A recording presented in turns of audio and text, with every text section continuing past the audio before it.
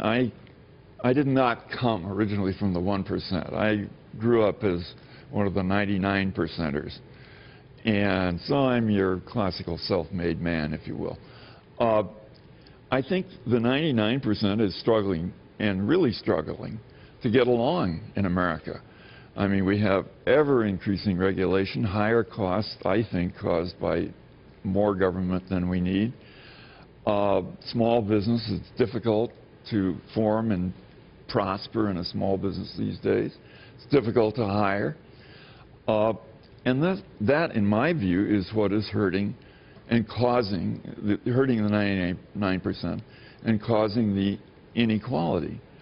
So I think that the solution is less interference, lower taxes, let the rich do what the rich do, which is get richer, but along the way, they bring everybody else with them when the system is working.